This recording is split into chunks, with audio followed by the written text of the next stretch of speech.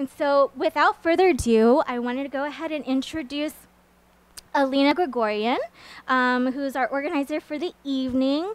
Alina Gregorian is a poet and artist. She is the author of Flags for Adjectives and Navigational Clouds. Her first gallery exhibition was Talk to Me in Parsley and Tambourines, Artists of the Armenian Diaspora at Baby Castles. Please give it up for Alina.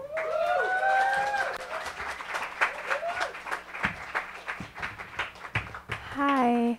Thank you to Ken, Chen, and Tiffany Lay, and to the Asian American Writers Workshop for hosting us tonight. And thank you for the readers for coming and for everyone for showing up. This is a really special event, and I'm just really happy to share this space with everybody. April 24th is Armenian Genocide Remembrance Day. The Armenian Genocide, which took place between 1915 to 1924, was responsible for the lives of 1.5 million Armenians. Many Armenians who survived fled to neighboring countries in the Middle East: Iran, Iraq, Turkey, Lebanon, Syria, and so forth. The genocide forced many Armenians into new homes and new cultures. When I think about what it means to be Armenian, I think of the Armenian diaspora, and I'm reminded of my own family. My parents were born in Iran. I speak fluent Armenian, but my vocabulary is heavily sprinkled with Farsi. We use Farsi words so often they are part of our Armenian dialect. In some cases, I don't know the Armenian translations to the Farsi words I use. For Armenian Christmas, we eat a dish called kuku sabzi. In Iran, kuku sabzi is traditionally eaten for Nowruz, Persian New Year. I'm so accustomed to Persian food that when I was in Armenia for the first time, I frequented a Persian restaurant wanting to feel at home. When I went to Armenia, I thought the trip would show me what it meant to be Armenian, and it did. But I didn't find it in Armenia. I found it in my own family background, and Armenian history seeped in Persian culture. April 24th is a day to remember the genocide, and I believe it is a day to celebrate the various Armenian identities that exist. Each year that we commemorate the genocide, we can reflect on our existing foundations, build new memories, and realize once again what it means to be Armenian. So the readers tonight are Nancy Agabian, Christopher Janigian, Lola Koundakjian, and Raffi Joe Wartanian. And I'm just going to read their bios, and then we're just going to do a reading, and afterwards we're going to have a Q&A where you can ask some questions and hear a little more about our stories and our writing. Nancy Agabian is the author of Princess Freak, a collection of poetry, prose, and performance texts, and a memoir, Me as Her Again, True Stories of an Armenian Daughter, which was a finalist for a Lambda Literary Award in LGBT nonfiction and shortlisted for a Soroyan International Writing Prize. Both books tell stories of coming of age and generational trauma resulting from the Armenian Genocide of 1915, with a focus on gender and sexuality. Nancy's recent novel, The Fear of Large and Small Nations, tells the story of an abusive relationship that illuminates the complex, often contradictory processes of self-determination that bind the Armenian diaspora and its homeland. It was a finalist for the 2016 PEN Bellwether Prize for Socially Engaged Fiction. A recent nominee for a Pushcart Prize, Nancy teaches creative writing at New York University and the New School. Christopher Janigian's poems appear in Boston Review, PEN Poetry Series, Poor Claudia, Web Conjunctions, and Prelude, among other places, and he holds a degree from Brown and Columbia. Lola Koundakjian enjoys reading in her city of adoption. She writes in Western Armenian and in English, and is co-curator of a poetry series at the Zorab Information Center and director of the online Armenian Poetry Project. She is the author of The Accidental Observer and Advice to a Poet. Writer and musician Raffi Joe Wartanian is the grandson and great-grandson of Armenian genocide survivors from Adana, Hajin, Karpert, and Zara. His work has appeared at Lincoln Center, the Baltimore Sun, and No Dear Magazine, among others, and has received support from the Fulbright Program, Eurasia Partnership Foundation, and Humanity in Action. Raffi is currently pursuing an MFA in nonfiction creative writing at Columbia University, where he has taught and organized creative writing workshops at Rikers Island, Jail Complex, and the Manhattan VA. He is also developing new instrumental compositions on oud and guitar, as well as a feature screenplay about a Texas gun show. Thank you once again for coming. Thank you to the readers. And the first up is Nancy Agabian.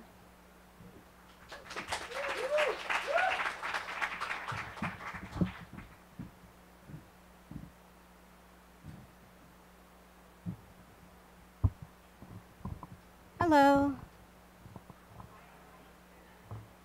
Thank you, Alina, for bringing us together. I'm very grateful and honored to be here. And also at the Asian American Writers Workshop, where I've learned so much over the years. It's really a pleasure to be here. So given the day, I've decided to read a couple of Armenian writers that I've been spending a lot of time with, and I'll also read a little of my own work. So the first writer I'll read is Zabel Yesayan, who was a 19th century feminist Armenian writer. She was one of the only women. There was a blacklist that targeted intellectuals on April 24th, 1915. So she escaped the genocide and lived in exile in France. And I wrote an essay about her in this anthology called Fierce, Essays by and About Dauntless Women. I'll read a passage from her novella, My Soul in Exile, which is about a painter living abroad who returns to Constantinople in the years before the genocide of 1915. So at the time she was writing this novella in 1922, she said in a letter that it was a refuge where there is neither massacre, nor deportations, nor Bolsheviks, nor anything else, but only sunshine, roses, and the eternal song of love, beauty, and grace. So I'm going to read an example of that. It's a passage in which she describes making rose petal jam. The whole house and even the street is full of the pungent, penetrating scent of roses. It is an excess of fragrance. The maid, another woman who has come to help out, and even my aunt, their heads spinning from a mild case of rose poisoning, have to interrupt operations from time to time and leave the room for a breath of fresh air. But the smell of roses pervades the whole house, the stairs, and the kitchen, where some of the petals are already boiling away in wide-mouthed copper pots. In the spacious room in which I've hung my paintings, the rose's unrelenting fragrance pursues me, saturates me. The air I breathe seems to grow thicker and makes me tipsy. Dizziness, a sudden malaise, rubber knees, and the reflection of my face in the mirror is pale, blanched white, even if my eyes are burning with fever. The whole neighborhood is permeated by that smell. It is rose season, and many different houses exhale the gradually diminishing aroma. Slipping out of open windows and doors standing ajar, the fragrant waves spread through the air, while the ladybugs, entranced by their favorite flower, buzz in the sun and fly every which way, instinctively trying to find their way to the roses piled up on the divans, trays, and tabletops. The maid brings rose jam for us to taste in small crystal dishes. It is wonderful. This is not eating, but rather feeling, assimilating what is the most intangible and fleeting for our senses, aroma and color.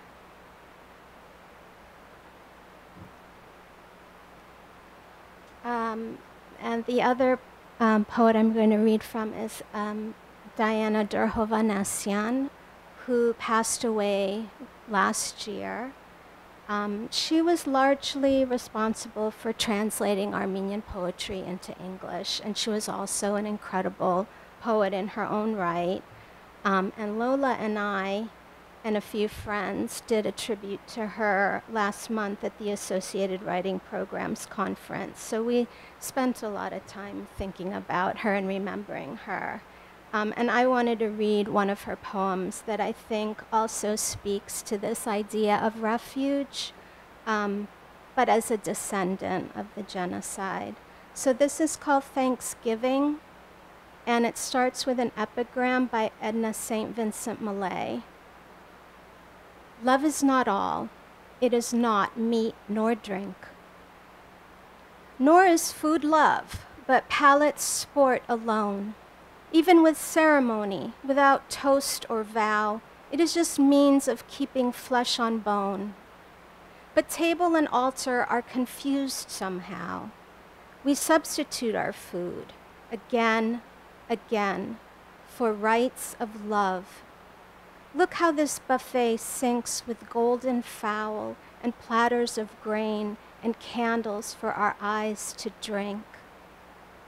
Love is not food, but in the name of those with parched throats who could not eat or pray, whose empty mouths have closed, whose bellies swelled with pain, not meat, we call it sustenance when it is shared, and sharing we call prayer.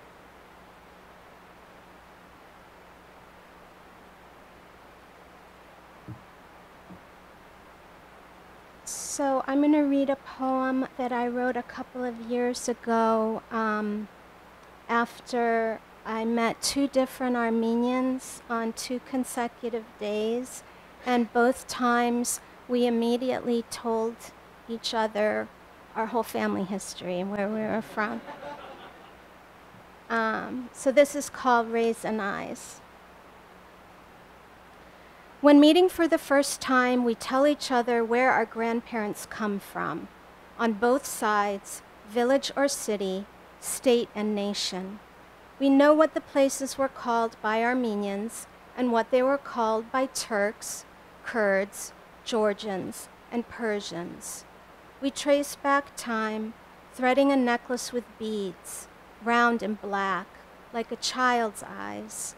Chamich achker, my mother said to me, because her mother said it to her, because her mother said it to her.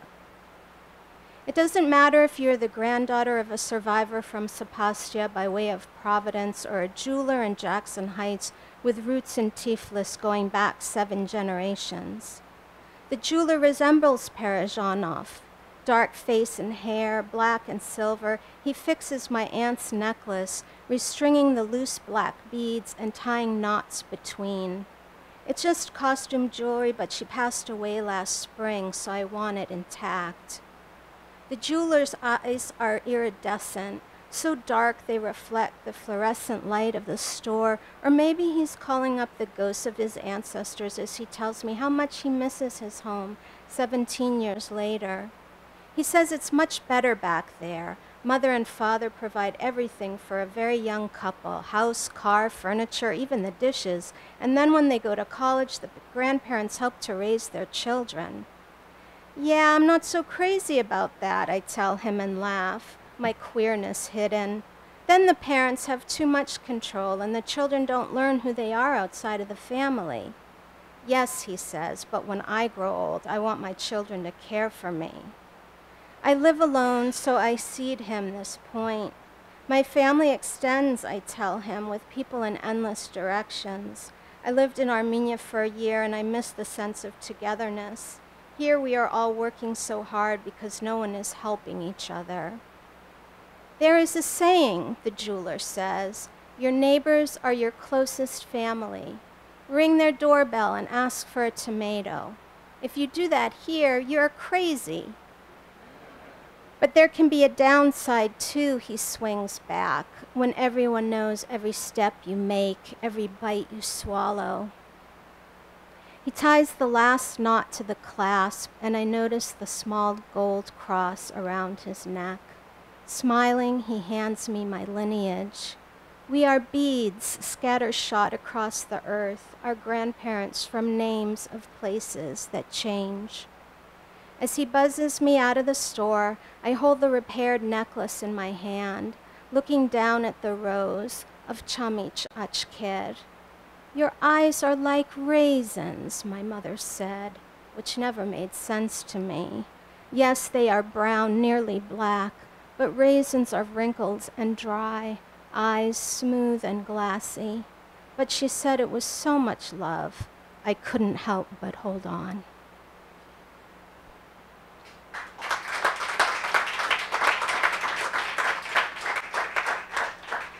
And I'll read one last poem. This is brand new. I wrote it on the plane going to AAWP, the writers' conference, when I was feeling insecure. It's called I'm an Ancient People. My features evolved beyond my face so I can absorb the world. My eyes black pupils seeing dim light. My nose a flower, honey extracted from fart. My mouth a smile, a tear in the lying carpet of oligarchs. I'm an ancient people and a sage, celebration and terror treading my DNA. I'm an ancient people, not to be confused with ancient grains like spelt or kamut. You cannot brand me or stretch my fiber. I travel like a spore on wind, the globe my home. I'm an ancient people. I laugh at the dark and cry with babies, nanny to the meek and forsaken. I'm an ancient people. My gender a cipher, pronouns long not. My soul communal, slipping into your cracks. My future uncertain, sensitive to heaven and hell, skittering a spot on the ocean to surface, to survive, with God's sperm in our belly, stars exploding, the synapses of race, metaphors made of mud, then shattered to shards, only to find an ancient people still bleeds into one. Thank you.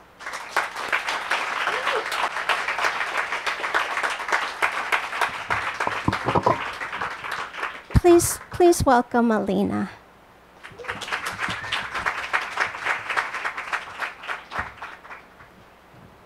Hi again. That was so great. Okay. So I wrote a series of poems that use Persian words kind of just sprinkled in. And these are the words that I have always used growing up because I speak fluent Armenian. I started to learn Persian on my own, and I was looking like at a list of vocab words for like fruits and vegetables. I was like, I know like most of these words.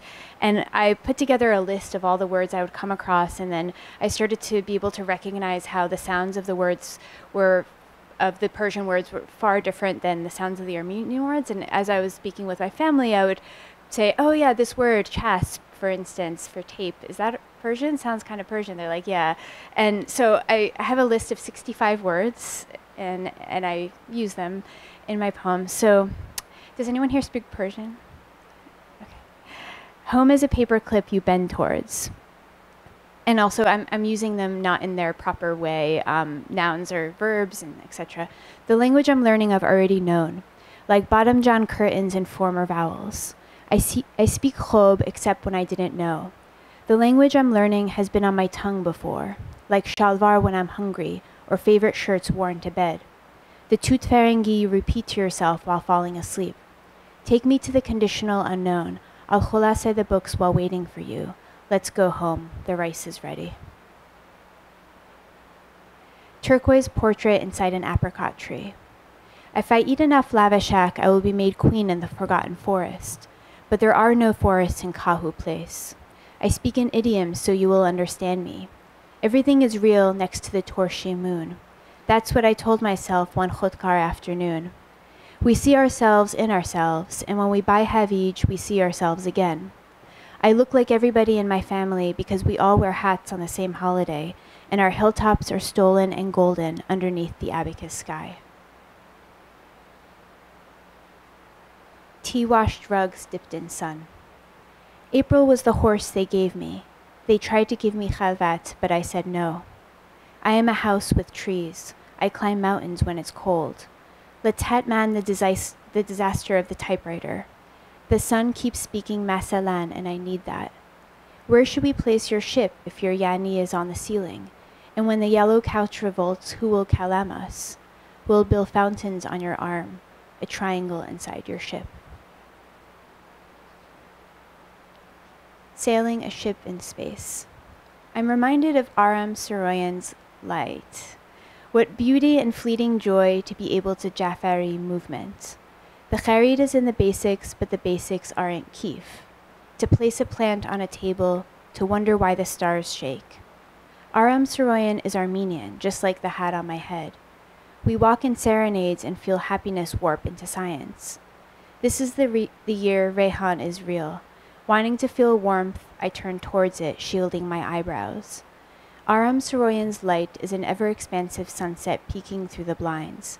Have you traveled a dozen oceans? Do you zaytun the planets? Hello, sun. This is a very nice day for you, and for me, and for you too.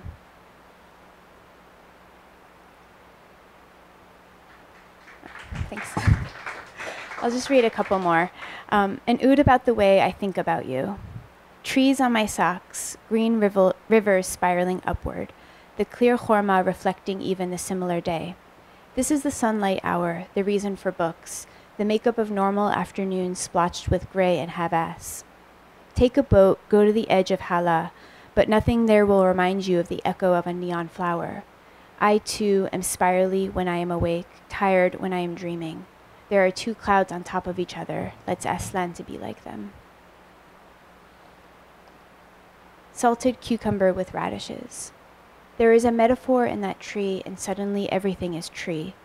Like Talebi in the middle of the ocean, or a space station demanding to be seen. When we say khiyar, what we're thinking about is the whirlwind at the door, the condition of reality that we Gharveda understand. I speak to you in Armenian. It's the only way I know to be real. The squiggly lines are not squished, but they are round. They are so sphere.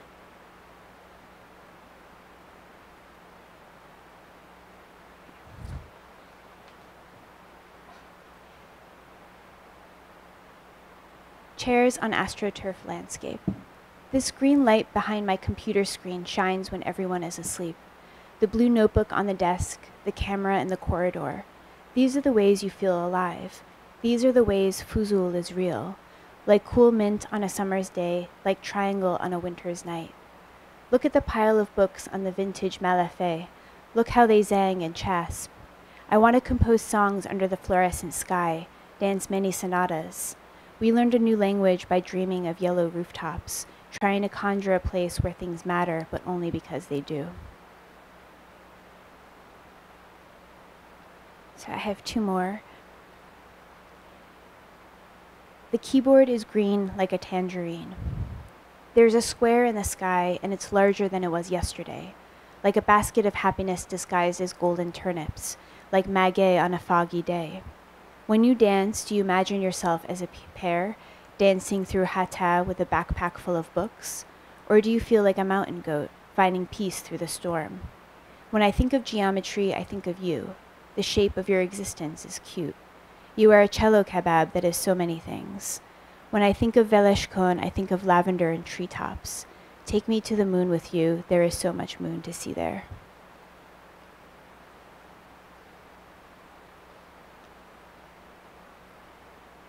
Films boasting of Tehran. Here we see streets lined with apricots, museums measured for sequined garments, patches through gilas-filled wallpaper. Everything smells like roses and ney. There we see monuments of yesterday. Carpentry and figurative speech remind us of oud players marching down the boulevard. Take me back to the Khiaban, where I once had a peach on a plate, where I saw you Zereshk sheep into the grove. When it was summer, now winter is casting its glare, asking us to settle down. Thanks.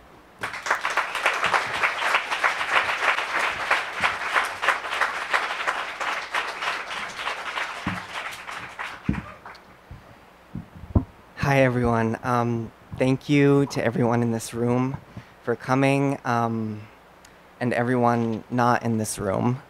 I'm going to be reading from a series of poems that grew from watching the movie The Promise for the first time, and that was sort of the major motion picture that captured the genocide recently. And also, this series grew out of learning that one of the villages where my family's from is underwater. So here we go. Pirate. I first go through the orchard. It looks lit from above, but there are rumors of fabric sewn under the leaves. Really, it's me pouring over. From the crowd below at this angle, I cannot tell if they are fishermen. Like the time I stared at them and saw egg whites, they were just unfolding the light rips of blue foil, the bluefish that were disgathering before me with the crack of a bed, waiting for me to smother it in ash and purge it of a sad picnic below where the people sat. No central figure among them now in their borrowed ship, in the coins of a tantrum. I wake to the flickering of their fun. I wake to a soft green glow and some yarn in a pile by my sheets. I wake to get on that ship, disgathering before me with the crack from the borders belonging to no time but this washing pool I dip myself into as the horizon line diffuses in unclear cuts from the street.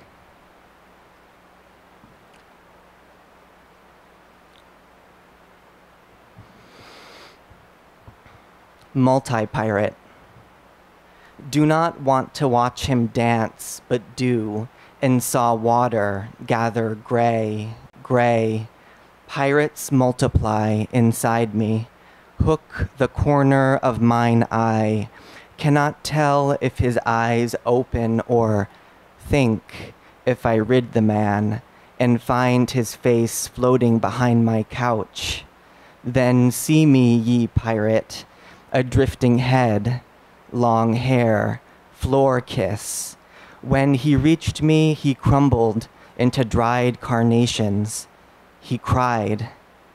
I am raking his pile in the yard, pour handfuls of water on his petals. Water I took no mercy. He is in my chest, navy wool laughing in circles around me. He is a pirate, I think. Tomorrow I will wear a different shirt.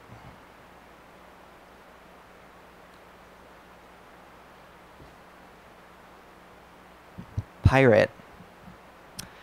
I shiver a little. I watch the pencil go fast and then slow. I break off a piece of dried skin and try to fold it in two, but it's already glued, so I look out the window and see you in a fur coat and the sword you hold neon in this type of light. I run my hand over the ditch where they pulled you out. My arms turn heavy as the bronze railing I rest my elbow on, as heavy as the spokes of the wheel I carve, a certain chain of events that goes like this. I was walking, I took some water that was not mine, and then I was speeding down the cold street. I was wondering if it was real or merely lightless. And I wondered if the pile of bodies that made the well water pink was real. If I meet someone different, would the stone wall hold out the intruders I am thinking of? That round edge where peck met peck, and the fanning of fingers was glimpsed at a point in time as on a museum wall, or in a story passed down, as if the planes between boy and mother were the same, and their faces will be able to change.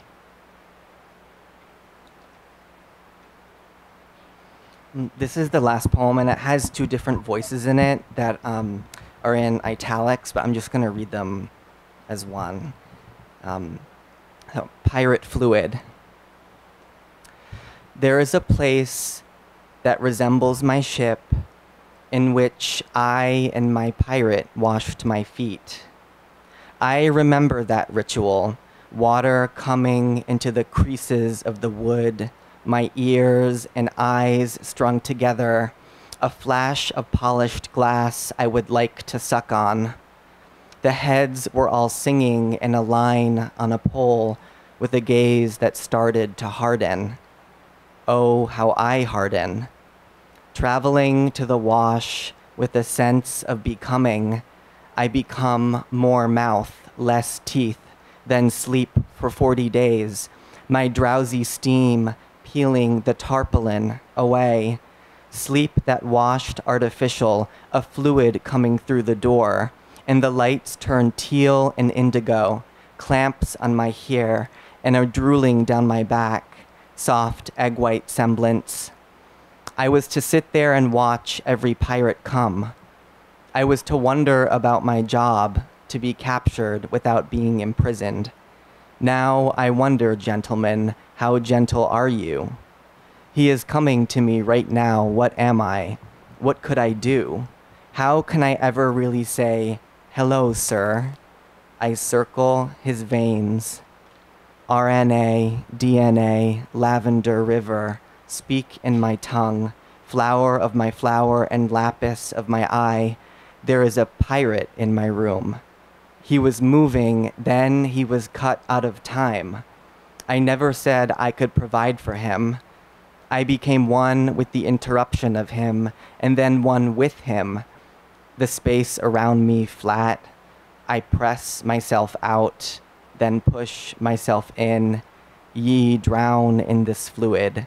There is a pirate in my room.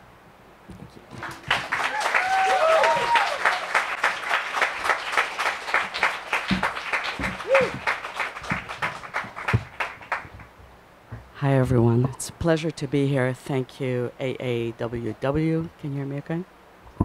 Thank you. Thank you. And Alina for inviting me and starting a new tradition.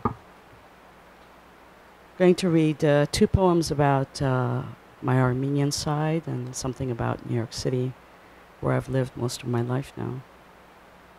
On food, family, and loss. At the market. It's a matter of patience, a matter of really wanting to cook. The instructions are simple. Cut, chop, heat the pan and add oil, then add spices and the ingredients. Let simmer, mix once in a while, and voila. The difficulty comes in finding the ingredients. Our busy lives do not forbid us from cooking. They prevent us from going to the farmer's market on Saturday and schmoozing with the lettuce guy, a relationship which, set on the right course, will bring you ramps in the springtime, then garlic scapes in early summer, leading to dinner invites where the farmer arrives with a bouquet of heirloom tomatoes. Or in another scenario, going to visit somebody I know here, Nancy, in Jackson Heights for Indian spices, where you ask the woman next to you at Patel Brothers, on a scale of 1 to 10, is this curry an 11? And she will answer that in her country it is mild enough for breakfast, which you guess is a polite exaggeration. Or on another Saturday, hoofing it to New Jersey, first in a small van for $2.50, which drops you at the Armenian bakery where you buy a dozen lahmacuns, then walk 6 blocks to the Turkish market to get cheese, pistachios, and dried vegetables from the city where your grandparents were born, then try to reconstruct their lives through a sample of taste bud experiences, wondering if they liked their cheese salty or was it just a way to preserve it, wondering if a trip back to Hassan Beyli is possible, wondering what our lives would be like if we had never been forced off those lands. Imagining my great-grandfather's estate. If my family members had not been persecuted for their ethnicity and we had stayed behind, would I have been a writer still? Would I have been a spinster, a mother, a grandmother by now? Would I have been a culinary explorer going to faraway markets to purchase special ingredients to make for my family and friends? In what language would I be shopping? Would I have the same hobbies and pastimes? Would I have the same opportunities to explore music from different parts of the world? Would I have traveled extensively? I am certain my life would be unrecognizable, yet more organic, growing on the land of my forefathers, knowing my extended family well, the continuity of things, passing down knowledge, recipes, clothes, and family heirlooms. A feeling of loss. I will never know what my great-grandfathers looked like, where their homes were, how they decorated their rooms. I will never know if I inherited my hair color, looks, styles, the shape of my brows, the color of my eyes from them. I will never know what vistas they looked upon 100 years ago when they sipped their morning coffee, what music they listened to, if they grew some of their food, whether or not they made preserves. I will never know what layers of my soul I am missing. A few years back, I was in London and decided to go to a museum off the beaten path and ended up at the Wallace collection and saw this beautiful painting of a woman dressed in red by a French Orientalist painter, and it was entitled Portrait of an Armenian Woman. She wears her traditional dress and jewelry on her wedding day, or perhaps at her son's baptism, her firstborn in the arms of godparents, the procession on the altar, the priest anointing her dewy child and blessing him. But why this gaze of sadness? Is a premonition weighing her mind?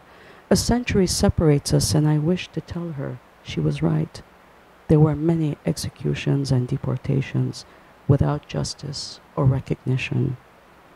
I want to know her name. Did her family survive? Could I be her descendant? And finally, an ode to New York City. I was a visual artist for 25 years, and so a lot of the arts permeate my work. In search of Rilke at the Metropolitan Museum of Art, after a reading of Archaic Torso. A Sunday afternoon, the final lazy weekend of the summer, I escaped to the cool, bright corridors of that art institution. I am in search of Apollo or Rilke. In the Hellenistic and Roman wing, I find Hermes, Eros, Heracles, headless torsos of young men and women, centaurs, athletes, and heroes. I turn around each statue and sepulchre, reading labels and descriptions. In desperation, I ask a guard, but she's clueless. I search for him in a cubiculum nocturnum, that is to say, a bedroom, in galleries, in the faces and camera lenses of tourists, finally finding him through old-fashioned help, the humble assistance of the information desk clerk. There are two Apollos here, one in worse shape than the other, one slightly taller, one still resting against a marble trunk, one with more genitals intact, more of the hip areas defined, with both feet, perfect toes, and toenails. The Japanese tourist photographs her friend grabbing, or is it covering, the genitals. I hear the guard laughing heartily. Men, women, and children walk by. Few stop by to look at the headless torso. Few read the description. Few acknowledge that this was Apollo. This was the god of music and poetry, son of Zeus, father of Orpheus, one of the 12 Olympians, dii consentes. Who cares for those lesser gods and heroes when Apollo is in the room?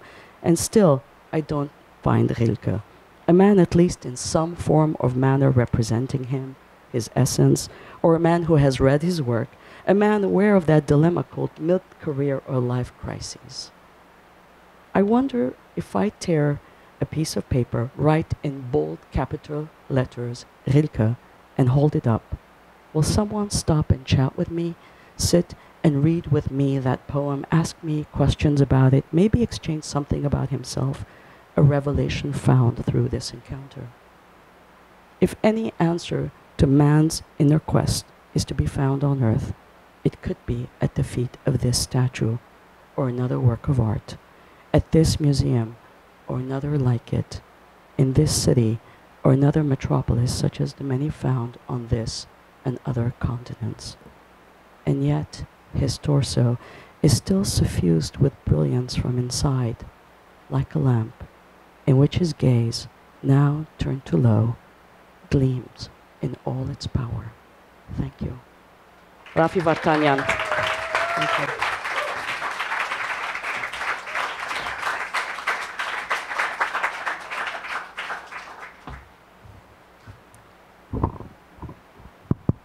Hello.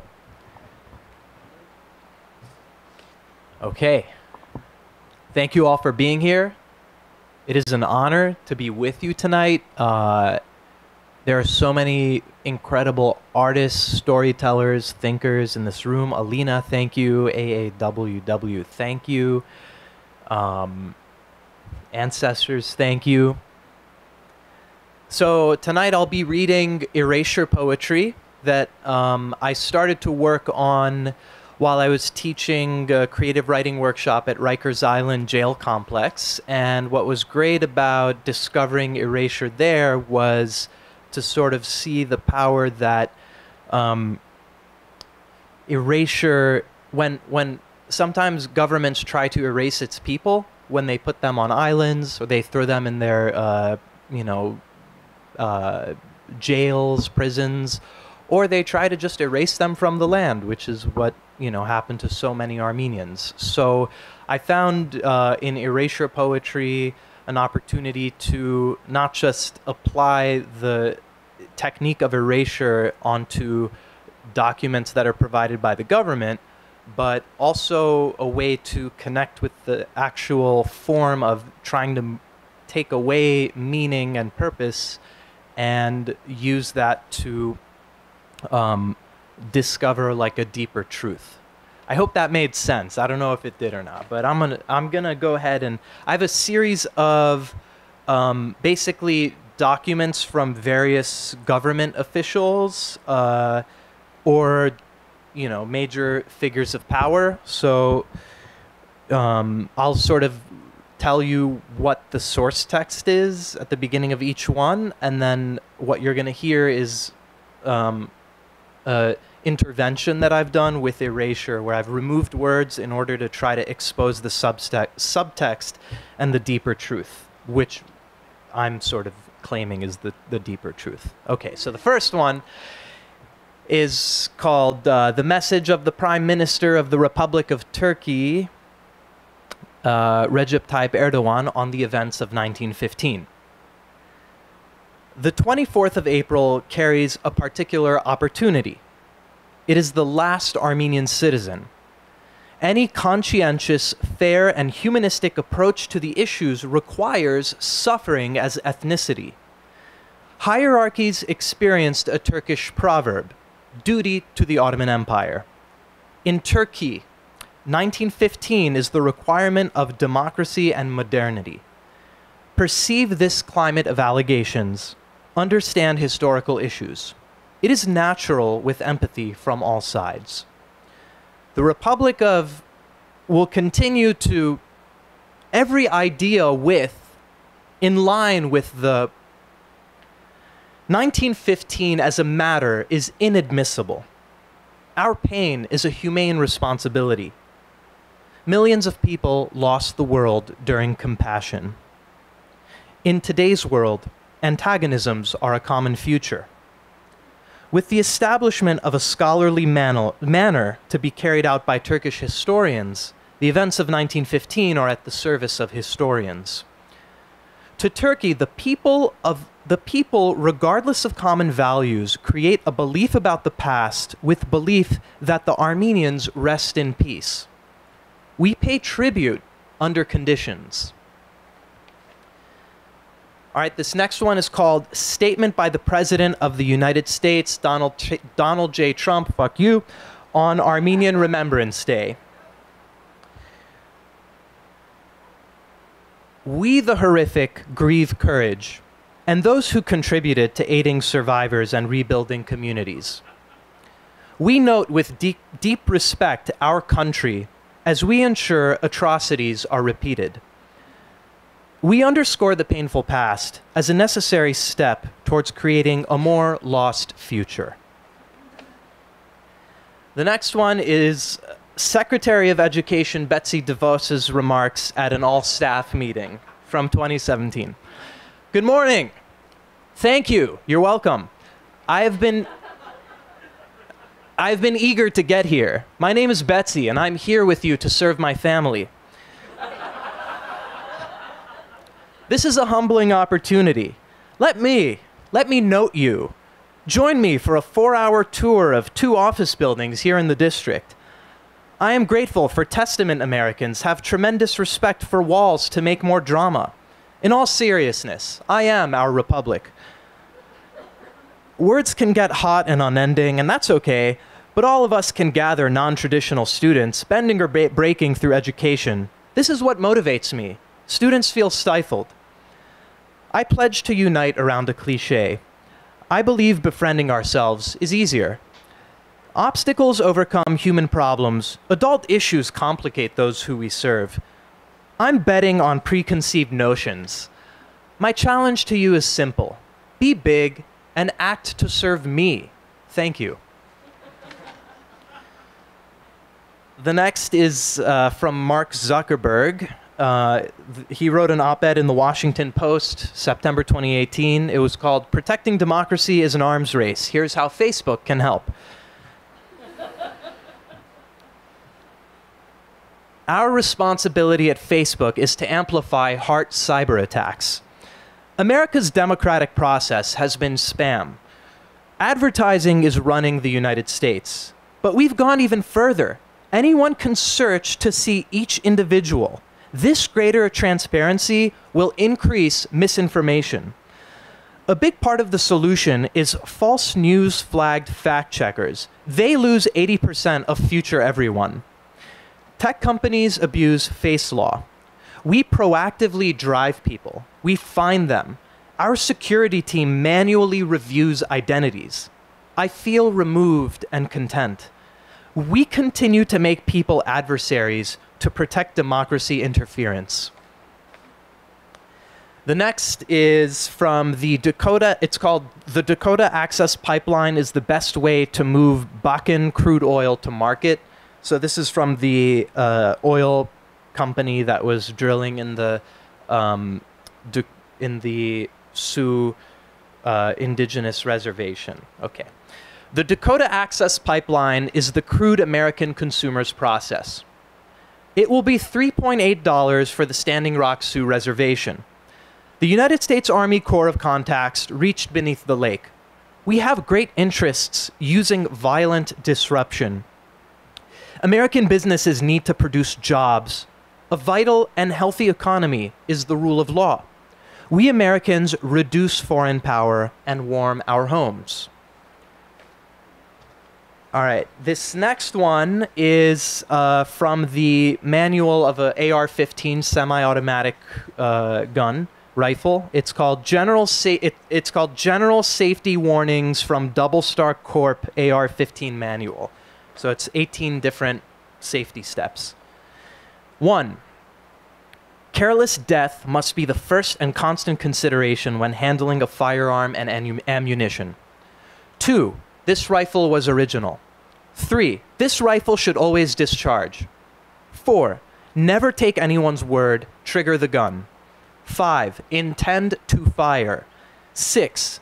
Water, snow, mud, oil, grease can. Always check the barrel of your firearm. Clean a fouled gun. 7. Keep the gun's muzzle pointed at another person or at anything you intend to shoot. Always be sure of your target before firing. 8. Store a loaded firearm to children. 9. Always make sure your firearm is loaded. 10. Encourage shooting. 11. Encourage shooting, especially from other guns close to you. 12. Climb a loaded firearm. 13. Shoot at water. The bullet may ricochet to strike another unintended object. 14. Use this rifle. 15. Firearms and alcohol mix. Take drugs before shooting, as this constitutes your safety. Use a firearm while you are taking medication. 16. Guns can't think. You can. 17. Be a shooter. 18. Follow your firearm. Okay, 2 more. The last erasure, this is George W. Bush address on signing the USA Patriot Act from 2001, 2002. We all remember the Patriot Act. Good white terrorism. With my signature, this danger. I commend hard nights and weekends.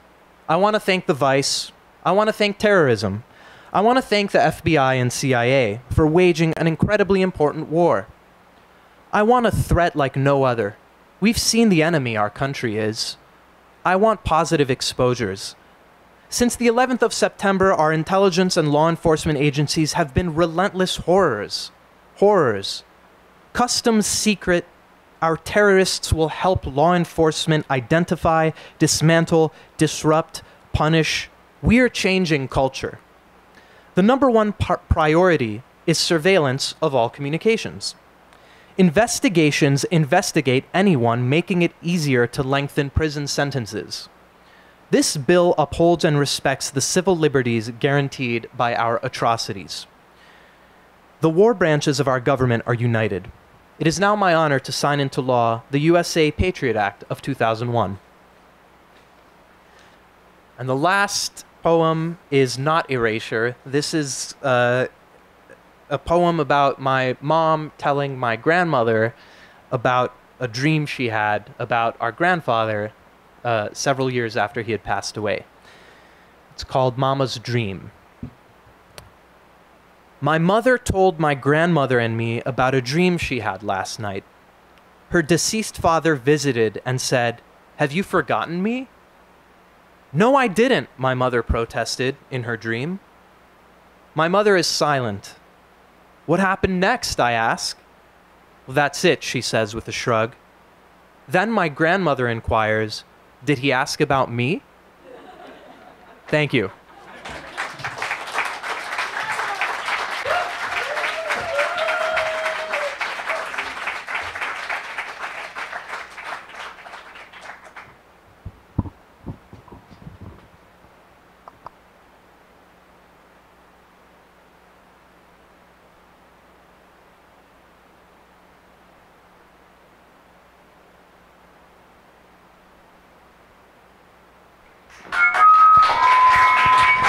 Check.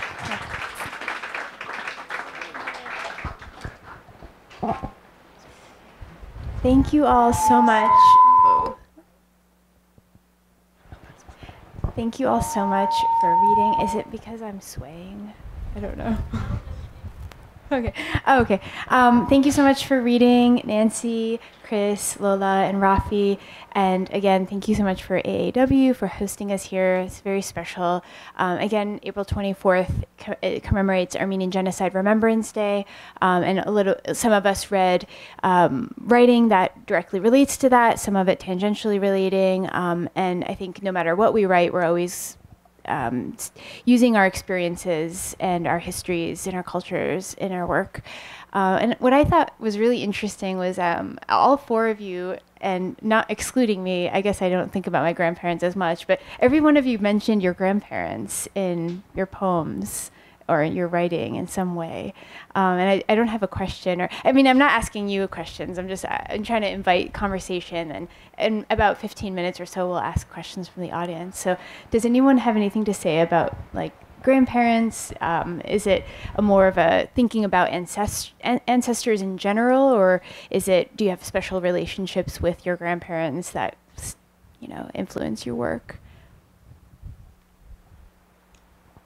I guess for me specifically, the stories that are just starting to be spoken by my grandparents about the genocide are after a really long silence of just sort of pretending that nothing happened and sort of carrying this, I guess, like protective veil over the grandchildren or my generation sort of thing. So like events like tonight, I was talking to my med's mama about it, and she told me another story, and these like stories sort of like come out of nowhere, but like we had this uncle who lived in Mush, and he was nicknamed Gaidzog, which means lightning in Armenian, and he would sort of be the lookout about like when the Turks are coming. He was like a very like hyper and like manic sort of man, and he made it over to America after the genocide, and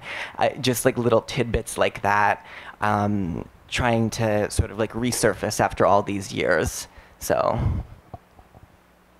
yeah, I think that's very common. Like in my family, the elders don't really speak a lot about what they have gone through or what they have heard people have gone through, and so it's like this long stream of silence, and then people open up. Mm-hmm. But Nancy, did you? Oh, yeah. So I when you said that, I was like, I didn't say anything about my grandmother. And then I remembered there's one line.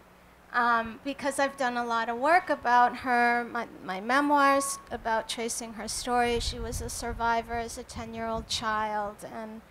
And trying to write her story meant, you know, finding a part of myself, but also going to very difficult, painful places. And she was a little different in that she would break out and tell her story. And so I wrote my memoir, and it was published in 2008. And so in the last few years, as my parents have been losing their short-term memory, but their long-term memory is coming and emerging. So I'm discovering things about my mother's side of the family. And so one of the impulses for tonight was to connect a bit with her, but also this idea that our genocide stories, we connect through our family, but like events like this, we hear so many other stories. So how do we, you know, connect across all those kinds of stories? And I really liked how you began with the description of how we come from so many places because of the event. Felt closest to my maternal grandmother, and she was orphaned, went through the desert experience, lived with Arabs in a tent, was tattooed, and then finally ended in an orphanage in Aleppo. And we thought we knew all about her stories, and then just before her death, Zohab sent her videotaped her for a few hours, and she said even more things that I didn't know about. So it was very interesting how she opened up to a camera like that. I was not aware of a lot of the nuances of her experience. Well, grandparents and great-grandparents are a huge inspiration for me. Their stories, what they've lived through, how they've survived, where they lived. My mom's parents have lived with us for a long time, and so it was really wonderful to develop a relationship with them, and then through that start to learn more about where they were from. There's so much to say, and I've interviewed a lot of my grandparents and great-grandparents and their siblings and descendants, and I've transcribed those interviews, and I try to incorporate those stories into how I think about, the world as it is today and our generation. And so what they've been through is a huge inspiration. And this past summer, I went to Turkey Eastern Turkey for the first time, and I went to the towns and villages where they were from, and it deepened my appreciation really for what the sort of migratory path that sort of from start to finish in a way. And it's really like anyone in the room, when we talk to our elders, we just learn so much about what the world was like and what our ancestors have been through and what they can teach us. Yes, definitely. And a lot of times also I feel that the elders of my family will tell tales that can't be true, but there's just the way they remembered it or the way that it was told to them, and I take that as truth anyways. So another connection that I noticed was talking about countries or cities or landmarks that don't exist anymore. And I noticed that in Nancy, your work in Raisin Eyes, you said something about grandparents being from places that names of places that change, and Chris, you also touched on that with the village that is now underwater, and of course Raffi, you erased a bunch of things. So that kind of connection of, you have a history, you have a story, you have a lineage, but you can't always take an airplane there. You can't always walk there. It doesn't exist anymore on the map, but it exists in some kind of other place and time. I have a thought about that, if I may. This summer, speaking of this trip, I went to Hajun, which is a small village in Giligia or Cilicia, and it's sort of a 2-hour, 3-hour drive north into the Taurus Mountains in southern Turkey. And I've always been obsessed with eating red peppers in the morning as like a nice breakfast thing to eat. It's very fresh. There's a lot of water in it, and it's got a nice little, I don't know, pop to it. Nice way to start the day. And when I was walking around Hajun, it's very hilly. There's a lot of sort of, not secret passageways, but like you look over and you can sort of see down a little cliff into like a courtyard of an apartment building or whatever. So when I was walking around, I looked over and I saw like 3 people in their clothes pulling apart red peppers and like taking out the, you know, the seeds inside. And it's like, wow, you know, they're obsessed with red peppers here. Who knew? I'm not claiming that that's where my infatuation with red peppers came from, but it was just, the reason I'm mentioning this is because names of places that changed. Today, Hajun is called Saim Beyli. It's not called Hajun anymore, and it's one of many places in Turkey where the Armenian name was changed. You know, the way Sis, where the headquarters of the Armenian church, which is now in Lebanon, had been there since as early as the 3rd century, has been changed to Kozan. And there's all sorts of place names that have been changed. So that's a huge thing that's happening.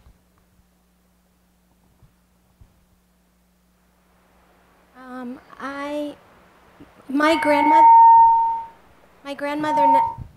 grandmother never wanted to. She's talking to me now. She's saying, "Don't reveal my secrets."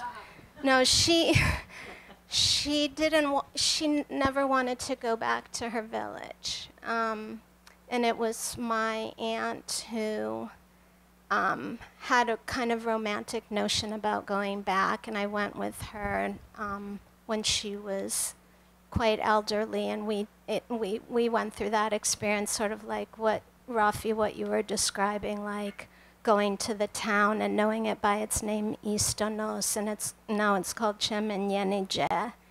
And I had, you know, this strong feeling that I wanted to go to this place to stand on the land because it would help me know who I was. And of course it didn't, and I felt like the experience I had of meeting the villagers there was so emotional because they knew what had happened, and that kind of connection was more important than the place.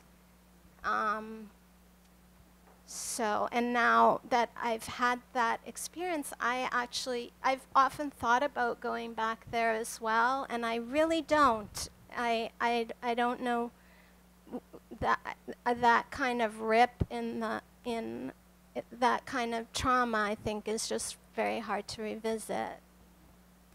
My grandparents have a similar feeling about going back to the villages too. They just don't want to see it again. The village that sort of was the spark for this series is called Komk, and it's completely underwater, and you can see sort of like the steeple of where the church used to be, sort of like peeking out because the Turks built a dam over it. And I guess for me, hearing all of these stories and sort of hearing random tidbits of family histories is sort of like looking down into a pool and seeing sort of like an icon or something and trying to catch a glimpse of it over the ripples. So I feel like that's sort of like how I'm tackling that side of it. Yeah, I touched on this a little bit in the beginning, but Armenia has always been for my family this place that no one has ever lived in my family at least. And, you know, we would talk about it with such joy. Like in Armenia, the hills and mountains are luminous, and, you know, and I went there and I was like, oh, I don't really feel like this is my home. And, you know, it isn't. And so, yeah, I think about that with my parents too, because they were born and raised in Tehran, and then they moved to America before the revolution in the 70s, and they went back for the first time in the 90s when I went to Iran for the first time. And for them, it was like they had been to a new country. Everything was totally different, and the country that they used to live in didn't exist anymore. And I've asked them many times, and, you know, how do you feel Armenian, or do you feel American, things like that. And I think they exist in a kind of limbo where they don't really feel American, and they don't feel Armenian as in like from Armenia, and they don't feel Persian necessarily 100%. They're somewhere spanning the 3 different countries, and I think it's really an interesting thing to think about how like places exist in your mind, and sometimes they're as real as they are in real life. And then another thing I thought about was Lola's mention of food in her poetry. And one thing I noticed when I think about my family, when I think about being Armenian, I think the 2 things that really stick out to me the most are language and food. And I think it's very difficult to separate culture, to separate food from a culture. I think it's like when I eat, you know, Persian food, or when I eat the food like rice, like really good pot of rice, I really feel at home. And I think that's really difficult to separate. And just in the same way as language is, you know, the tool that you use to communicate and express yourself. So you mentioned lamajun and pistachio, and I guess it's just yeah. So my paternal side of the family left the land, but they didn't suffer greatly massacre-wise. They were like the entire family was not killed off like on my maternal side. So on one side there was like absolutely no information about culture, food, and so on. It's whatever they learned in the orphanages. On my paternal side, completely Turkish language skills, very little Armenian. The food knowledge was passed intact. My grandmother made food every day as if she was still in Hasan Beyli, which was a suburb of Aintab in Silesia. And it was very interesting to see the contrast between the 2 families, where there's continuity and then complete erasure. My mother also didn't learn how to do those, you know, traditional cookings. As a result, she made French food and steak and things like that when I was growing up. But it was very curious to see the 2 sides of the experience. And then moving to Washington Heights, going one day to New Jersey, I passed by what looked like an Armenian restaurant on my way to buy lahmacun, which is this Armenian very thin pizza, usually with meat on top. And then I found another store where it was a Turkish store, and they had things from my grandparents' birthplace. And I was like, wow.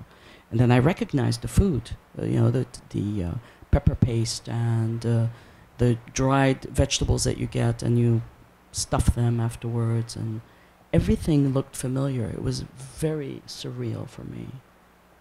And that's when I started writing. But it's true that it all started with visiting Nancy Patel Brothers one day, because I realized a connection that is in every culture, I think, in many ways. We bring the food as we immigrate, and we hang around the kitchen, and family visit is around a meal. So this is very much cross-cultural, which is great.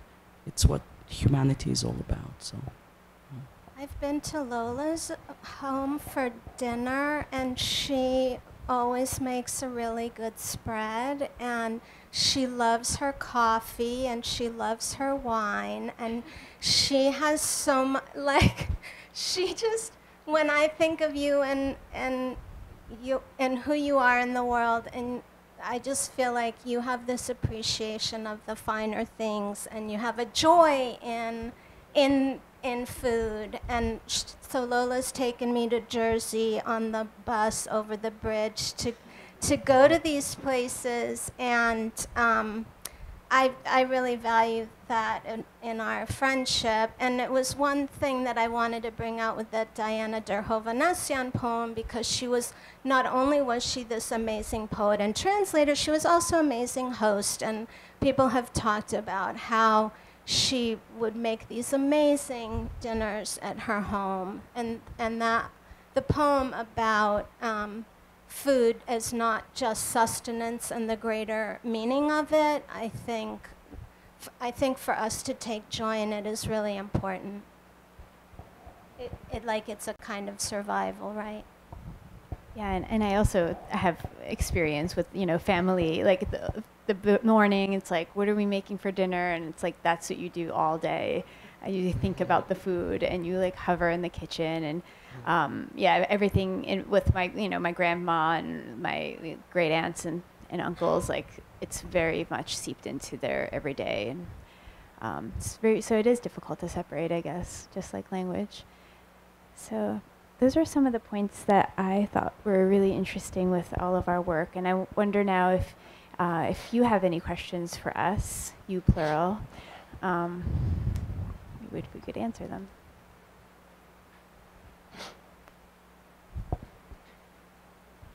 Chris, I wanted to ask how old your grandparents are. You said that it sounds like they're survivors of the genocide, or they... It's different on both sides. Oh. Yeah, so... Can you tell us a little more about them? Yeah, so actually on my mom's side, I'm part Greek, and my grandfather is from Lesvos. And then on my dad's side, they're all from the region of Husenig and Harpert. So yeah, so lots of stories emerging, and actually most of them come from my great aunt, who's like the oldest in the family. She's sort of like the matriarch at 92.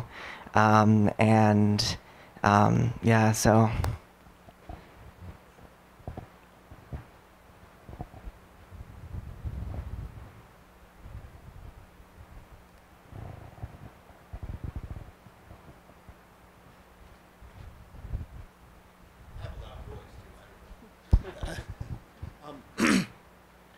Alina and Nancy, I noticed that you both, a common theme has been going to a homeland, whether it be back to Armenia or back to Eastern Turkey or back to Iran. And the common theme is that you go there in search of your identity, right? But you end up finding something different, learning about yourself, right? But in a surprising way. And as someone who has never taken that journey, I'm sort of, I must say, I'm curious about this. Did I describe that accurately? Nancy and Alina in particular? I think for many years I felt very disconnected from the Armenian community and my Armenianness growing up in the 70s and 80s in a predominantly white town. It just felt that being Armenian was just this very weird thing. So at some point in my life, in my early 30s, after I'd kind of lived a life apart from my family, being feminist, being queer, I needed that kind of space. But then realizing the loss of not knowing my Armenianness was what kind of brought me to say to my aunt, okay, I'll go with you to Turkey to find our grandmother's village. And then later deciding that I needed to go to Armenia itself and feel what it's like to be in a place where your Armenianness wasn't it was just a given. Both those things, they were journeys. I did learn a lot, exactly, not what I was expecting, and I don't know what else to say about that. Just that coming through on the other side of both those experiences, having appreciation for how people find beauty and connections amongst each other, even though we often... Armenia was a very painful place when I went in 2006. It was like high corruption. And now I don't think anyone would have imagined the revolution at that time. So just to say that we have this great grief, but we also have this great hope. That's sort of what I think I came away with from those journeys.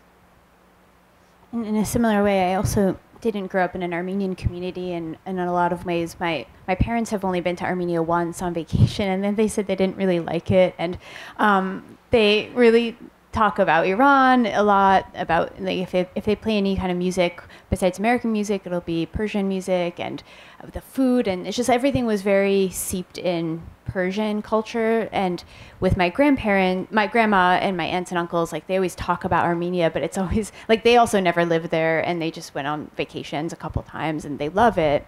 They have all these like stories, like everyone in Armenia is a musician, everyone has a beautiful voice, it's all these like inflated stories. And I also never had the chance, well, I was never presented with the opportunity of doing like Birthright Armenia. And then later in my life, I was like, wait, I've never been to Armenia, but I've flown to other places. I could just literally buy a ticket and go. And so that's what happened. And yeah, I didn't find myself there. I mean, not in the way that I thought I would. But I guess it takes going somewhere to realize that. And I guess the one thing I did like about going there is that I could speak Armenian.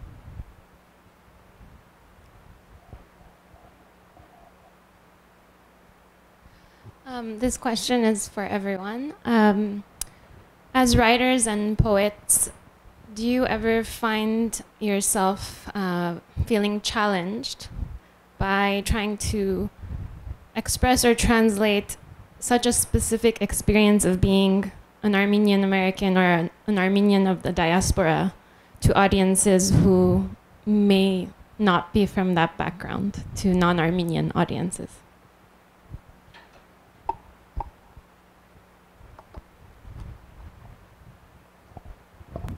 So I've been extremely fortunate that I write in Western Armenian and translate my own work and read it to mostly non-Armenian audiences.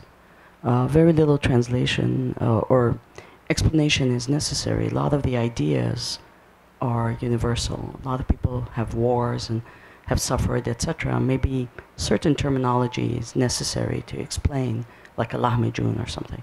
But I find that there is a lot of curiosity about hearing poetry in foreign languages, in the original. The challenge is mostly getting on the plane and going there and reading your work. So there's an amazing community of poetry on an international level. So I don't know about fiction and nonfiction, but that's what my experience has been.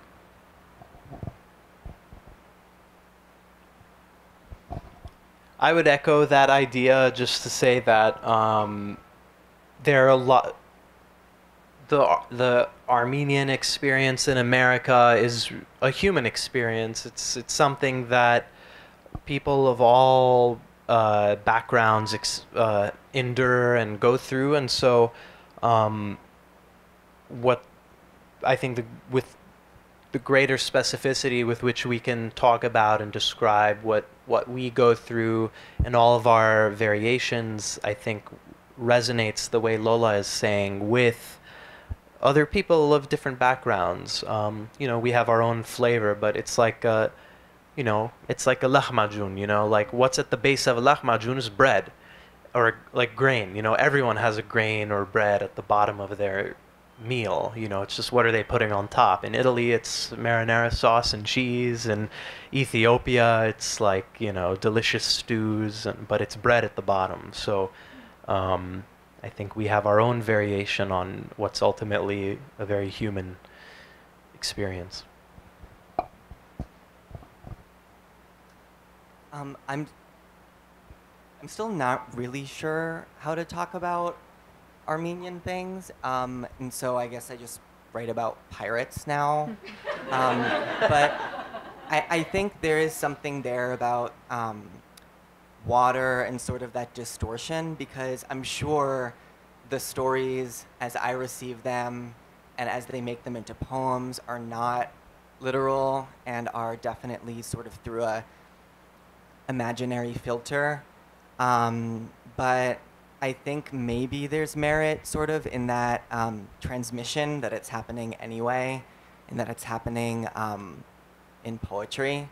So it's still something that I have no idea how to do, but hopefully something comes. So. I do struggle with that. I think writing a queer coming-of-age story for Armenians we don't have many of those, so it feels like this necessary thing. But I don't know that that always translates to people from other cultures that really gets that, you know, oh, it's just another queer coming-of-age story. So but I don't think that that's my problem. As a writer, I think we have to create writing for each other as well, and you know, whatever other audiences can get from it, wonderful. There's a great, I think it's Gertrude Stein quote that says, "I write for myself and strangers," which I think is a great way to say that for the storyteller to prioritize an emotional truth. And I just want to say that Nancy's memoir is amazing. If you haven't read it, it's called Me as Her Again. And what I didn't know about that title, and it didn't occur to me until as I was reading it, was that the word for queer is Mi as Her Again. Me as Her Again. And so it was like brilliant. Brilliant. I didn't know until I got in there, and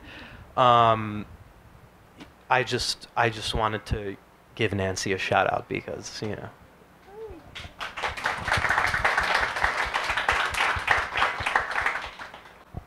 And I'm stealing that line from Gertrude Stein.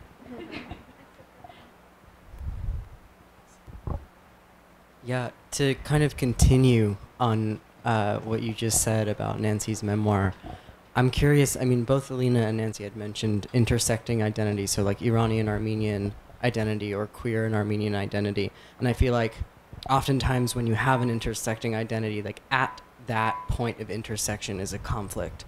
And it feels like you have to choose between one or the other, especially when you're in an Armenian culture where it's not super open and accepting to queer people. And so I'm curious how you've over time embraced both of those things.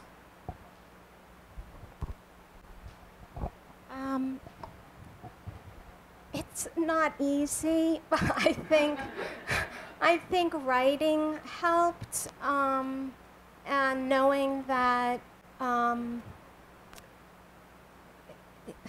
that other people had my back in being in spaces like this, and it's still hard and it's gradual,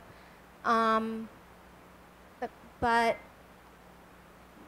also realizing that other Armenian writers have taken risks over the years with their own intersections. Yeah, but I think writing has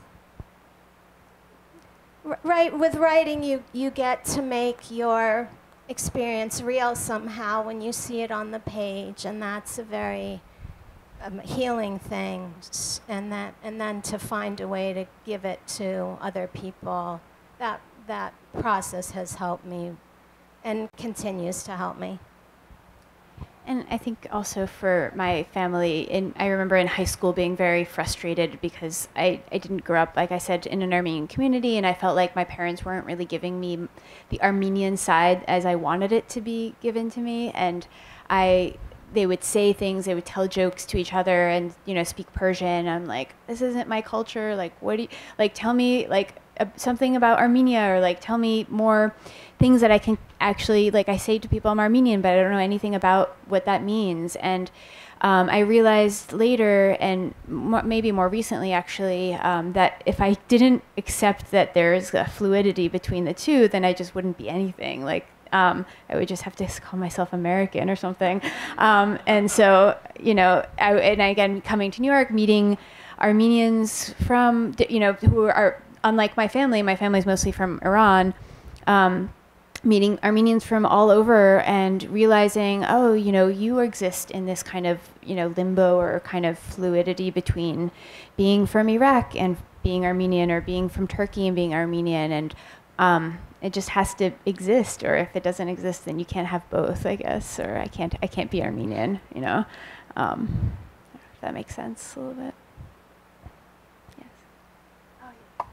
This is a great question. It just makes me think of this idea that I reflect on a lot, which is who decides what it means to be Armenian or American or whatever group we classify as. And there's really two tracks. Like there's the institutional track, and there's like all sorts of institutions that will tell the person what one must believe and so on. Or there's the individual track, where the individual defines it for his or herself, and I think there's sort of a way to take the best of both and find something that's ultimately satisfying and exciting and inspiring for the individual. So I think when we get institutional definitions of identity that feel oppressive, or we notice them in our family environments that are just like echoing these repressive ideologies, we can think deeper and more carefully about how that works and how we can go one step further, one step beyond, and try to define for ourselves in our own terms what that means. And there's so many examples in history of that happening, including Zabel Yesayan, Diana Derhovanesyan, Lola Koundakjian, and so on.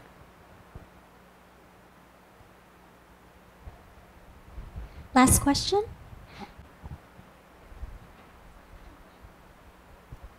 Maybe a little selfish question, because I recently became a filmmaker, as Alina knows, and every time I go home, I have my fancy recorder, I have my fancy camera, it's always in the bag. I never take it out when I'm home. I never record what they say. It doesn't happen. It's always in the corner. And I also am interested in creative writing, and I never get myself to sit and write about my own history of being Armenian, etc. I always do other things. I tell other people's stories. So I was wondering, how does it work for you? And like, when did you decide to be a writer? And then what's the process of deciding what to write and how to write? I know, Lola, you mentioned a little bit about when you decided to write, and I wanted to hear that same story, or maybe similar stories from the others. Thank you. So, as I said, for 25 years I did visual arts. I did ceramics mostly, photography a little bit of painting, and I wanted to do an MFA in the visual arts. I was very keen on it. I did a little side trip to study history, and I always liked literature, but it was like for pleasure. Never thought about writing. And then at some point, someone very accidentally, somebody said at work, I want to know about RSS. And I was like, what the hell is that? Real simple syndication where you transmit this data. And I thought she was talking about creating RSS feeds, not reading, getting feeds about, from New York Times or something. So I said, oh, well, maybe I can do this with Armenian poetry. And I started a blog, I started posting a few things, started translating for it, and I started seeing a lot of people reading Armenian poetry. And as I was writing more and more and reading more and more, I decided to start writing my own poetry. Subsequently, I gave up a studio space where I was sharing with other ceramicists, and it took me 2 years to make up my mind, but I've never looked back. It has given me great pleasure. It's easier to share my work now on stage or in articles, books, and so forth. I never thought that possible. It was a blind leap, and I'm really glad I did it. Yeah. Thank you. Thank you. I have many thoughts. Well, I also am a musician, and I've sort of other things, and I try to figure out, like, why write?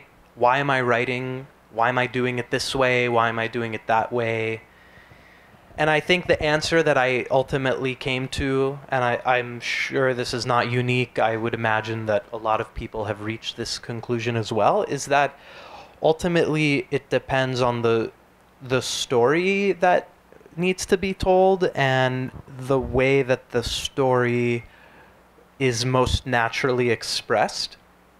So for example, you know, a visual story for a writer might come across best as like a screenplay, but if you want to tell a story through dialogue between characters, one would write a play. Or if you want to get into the personal inner psychology, I might write nonfiction.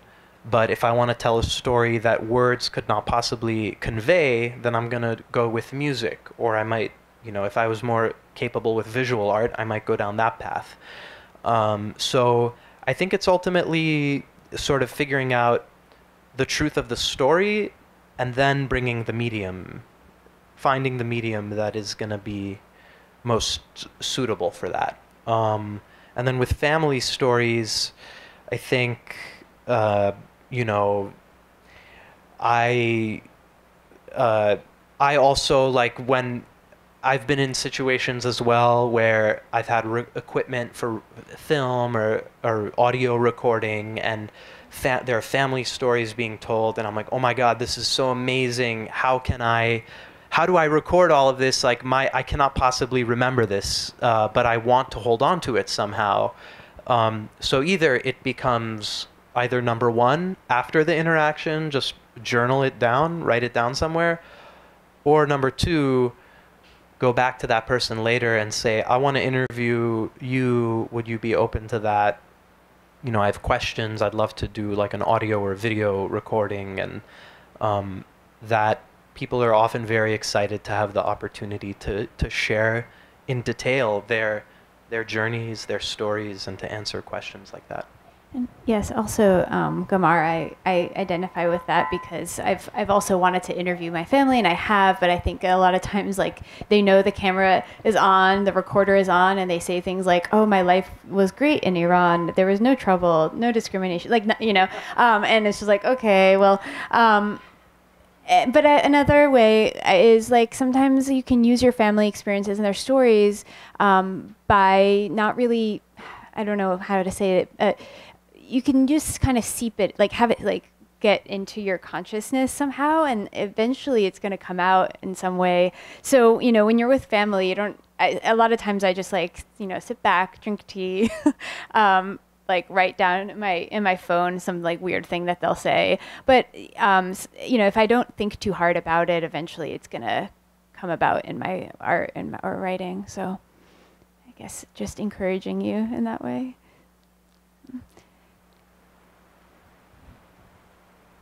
I guess. Any other questions or, oh yes. Thank you. So who is your favorite modern writer, be it a feminist or, I don't know, listening to you, I forgot your name. Like, I couldn't help but think about Junot Diaz's Wondrous Life of Oscar Wilde. So in that book, he's talking about politics and he's being rebellious. And so I was drawing parallels between him and you. When I'm listening to you, Alina, I can't help but think about Jhumpa Lahiri, because this female writer, she talks about different identities as an American and Indian, and the intersection about those two identities. So who are your favorite American, or generally speaking, modern writers, feminist, non-feminist? Who are your role models? And how much do you read, guys?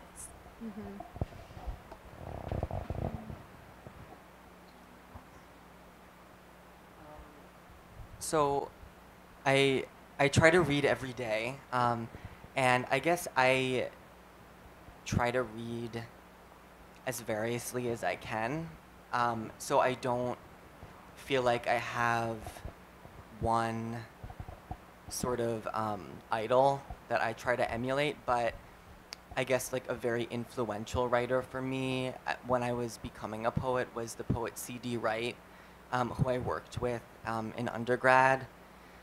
And she sort of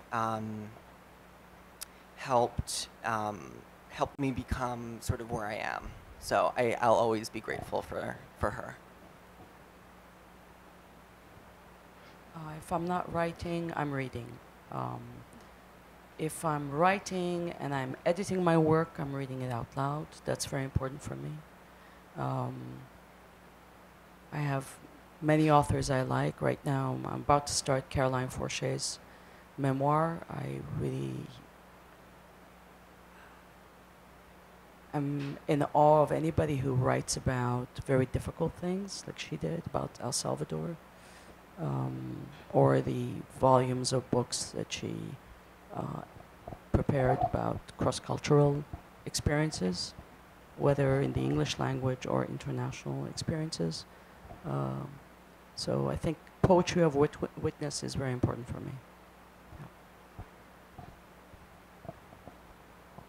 Writers that made a large impact on me are Audre Lorde and Gloria Anzaldúa, and more recently Edwidge Danticat, a Haitian American writer, and Claudia Rankine, Citizen. Just any writing that experiments with form and that breaks through with a strong political voice. And, you know, I think, yeah, I agree with that. I would say different writers resonate in different seasons of life. And I guess for where I'm at now, I'm a big fan of Layli Long Soldier. She wrote a poetry collection. Part of it's called Whereas. And then Margot Jefferson is a critic and memoirist. Ron Power wrote a book called No One Cares About Crazy People, which was very moving. And then I'm forgetting the name of the author, but it's a graphic memoir about intergenerational family arc from Vietnam to America called The Best We Could Do. And it's a very powerful graphic memoir. And I also like draw inspiration from music and any musician who I feel like is, especially instrumentalists who are playing with like a real emotional clarity. Ara Dinkjan being one of them, certainly. And I am a big fan of Nancy and Lola's as well. And I'm a fan of Gertrude Stein. I also like Maggie Nelson, but Gertrude Stein, as was mentioned, Lydia Davis and Lynn Tillman. And I find connections with all of them, like long sentences, short sentences. It's a very simple way to describe it, but yeah, Lynn Tillman recently, she has a book out called American Genius, a Comedy, and it was published 10 years ago and it just got republished, which is a really nice thing that happened since the first press was a small press and they didn't redistribute. So I also see her walking around in the East Village a lot, so it's just fun. But yeah, I also like to read varied works like poetry, fiction, nonfiction, philosophy, even if I don't always understand what they're saying. I think it's really good to expose yourself to a lot of text. And I try to read as much as I can. But yeah, great. Thank you. Yeah, thank you all so much for coming. Thank you to the readers. I thought this was a really beautiful event and a lot was spoken, and yeah, Big round of applause to everyone. Thank you. Folks, we have books available in the back, and you're welcome to stay and mingle for a little bit. Thank you for coming.